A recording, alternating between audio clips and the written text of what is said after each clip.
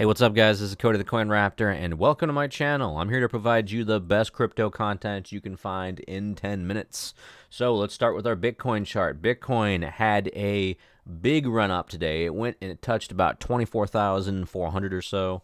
I've marked out this new channel that Bitcoin has decided to get into right now. That would be the resistance level right now at about 24,000 or so. As you can see, we have a nice upward channel right here. This could potentially be another bear flag. It's entirely possible. But what I'd like to see from a bull perspective is for Bitcoin to come up and push through this level from about 24,000 and push right through to 25,000.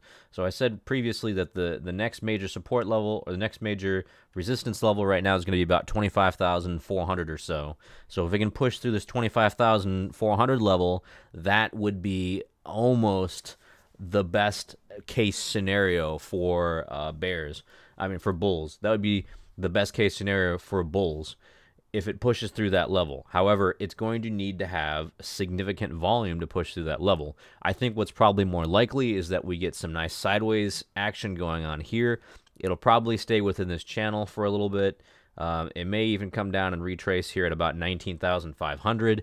I would say that any opportunity to buy below 20,000 is an opportunity that I'm looking at personally.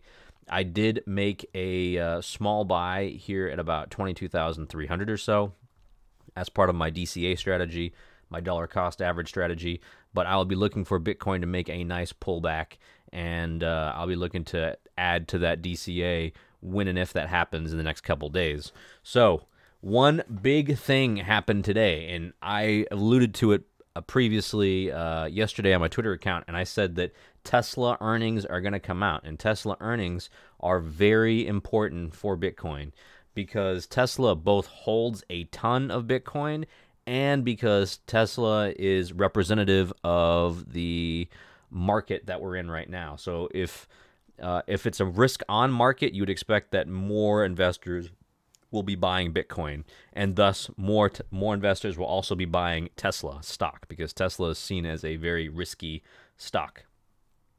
So if investors are buying Tesla, it means they're willing to take larger risk.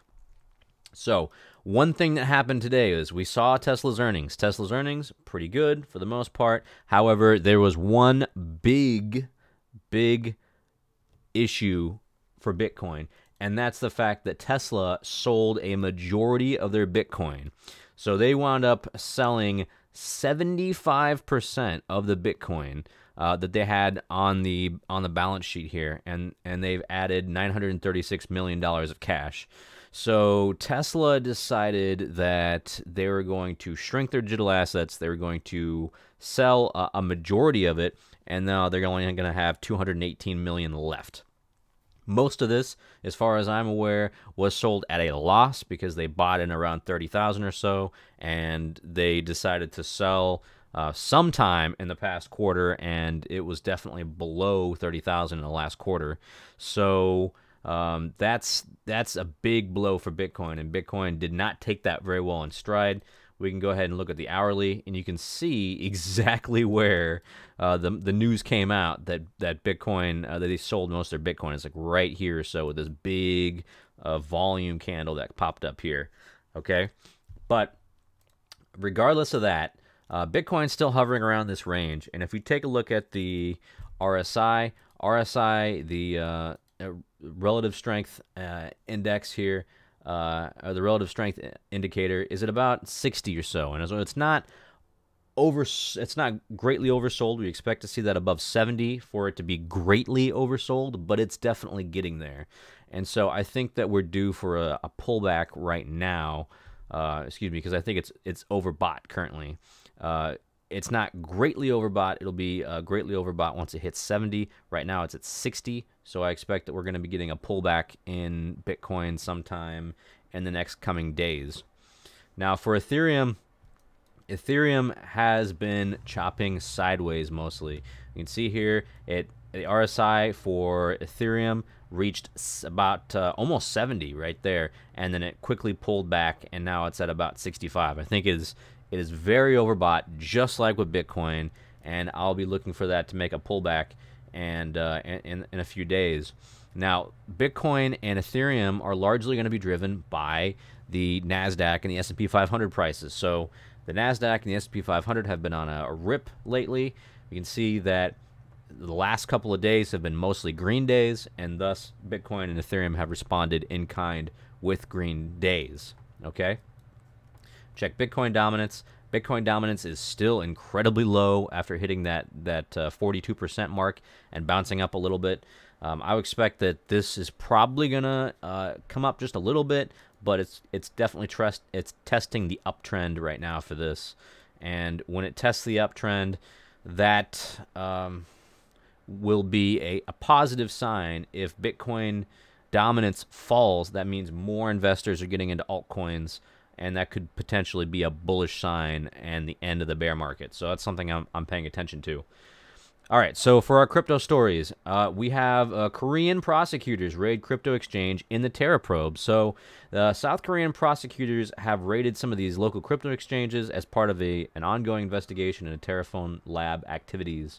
So we know previously that the Korean prosecutors are working together with U.S.